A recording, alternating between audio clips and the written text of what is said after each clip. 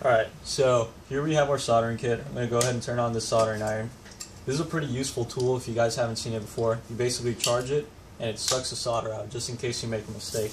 But we'll put that aside for now and we'll go ahead and open the kit. So we'll go ahead and open this kit up. So here's your PCB and this is where you're going to solder all your components on. Notice that one side is blue.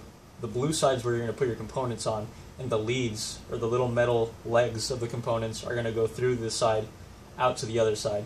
Now, the metal legs of the components are the ones you're going to solder. Melt metal, basically, to these little metal openings you see here. So we'll put this down for now.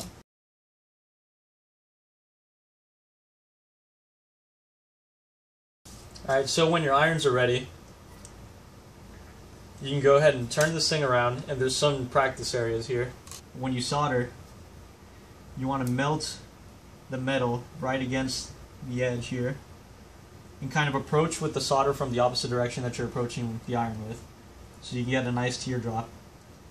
So I bring this close, you can see that from the side it's kind of like a little teardrop form, and you want to take up the whole pad.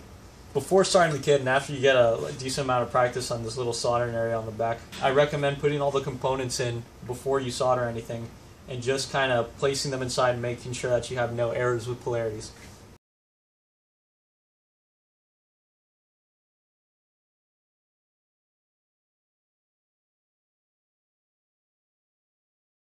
Alright, now in your kit you're going to have an extra 2 resistors, and they're going to be labeled R4 and R6A. You don't have to worry about putting those in, those just change the frequency.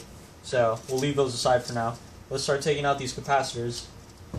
Now, these little orange capacitors are little ceramic capacitors, which means that they require no polarity, which means the way you put it in doesn't really matter. So we'll go ahead and put C4 and C5 in.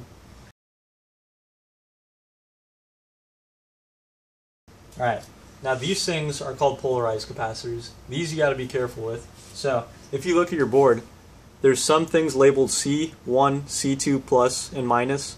Now the negative side you have to match with the negative side of this capacitor here. So the negative side will be marked with a little negative gray kind of like dash on the side of the capacitor. It also has a shorter leg. When you look at it, the negative side has a shorter leg and the gray dash. So you're going to put the negative dash according to the negative one here. You're going to match, kind of just match to the picture, and you're going to put it through, and the same with the other one.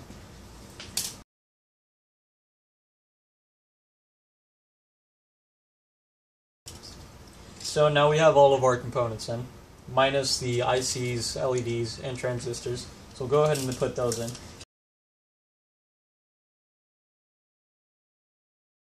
You look at this board, it's kind of like a half circle looking thing. The transistor also has a similar shape. You just extend the middle leg back and you just kind of make it fit in there.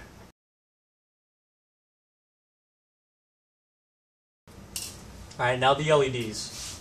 So if you look really closely at the pictures here, LEDs also have a similar thing where it's like a circle and then it cuts off. There's like a little edge on the circle. So when you look at your LED, it also has a pretty similar thing going on. You see there's like a little, kind of like a little straight edge. You want to make sure that the straight edge matches the picture's straight edge. And the last things to put in are the potentiometer, which is going to adjust the volume, and your IC, which is on this little pink thing.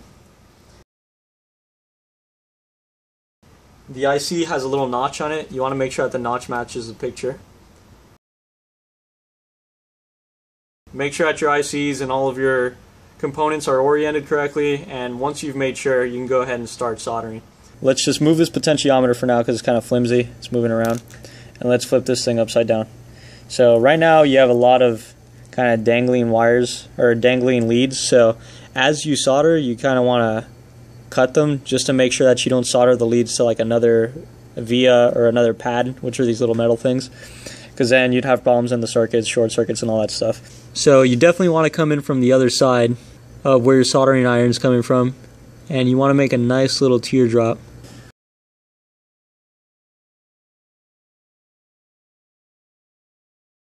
We'll just keep soldering the rest of this thing.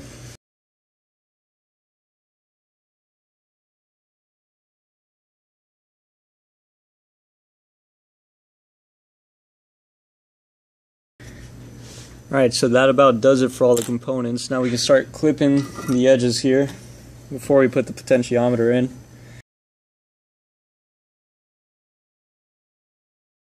And let's turn this thing upside down, start soldering that.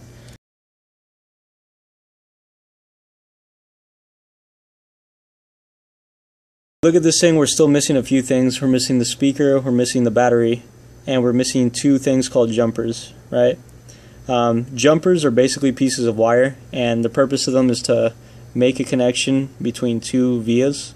It's kind of like drawing another one of these little green traces, but instead you're doing it with a wire. This is good for debugging. So we'll go ahead and strip a couple wires. So here's your wire. You can strip it using this little wire stripper thing. At the very corner of it, there's like a little circular opening. You kind of see it when it's closed. You're just going to go over using this thing. You're just going to squeeze and pull out.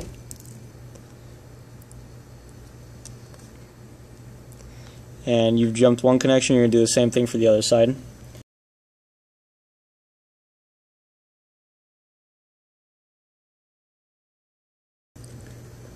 All you have left is the battery snap and the speaker.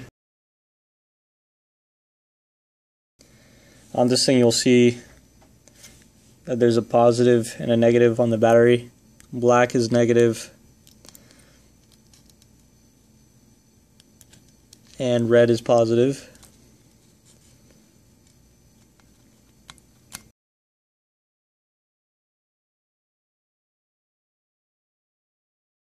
And the speaker.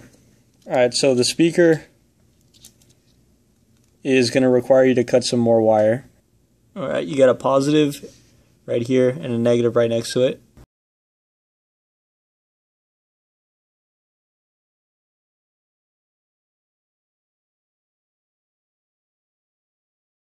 Solid connections to the speaker.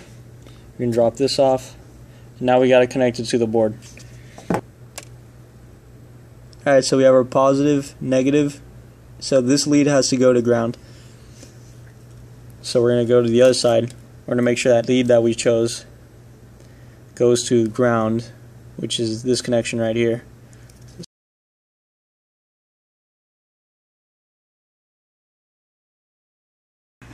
So we're going to go ahead, take this battery snap, take a battery, 9-volt battery, right? You're going to connect the big side to the little side and the little side to the big side. You should see that both LEDs toggle back and forth, and the siren goes back and forth between two tones. So if you increase the volume or decrease the volume, it should go away. Put the volume up. Volume really shows it. Volume changes with the potentiometer, and that's the final project.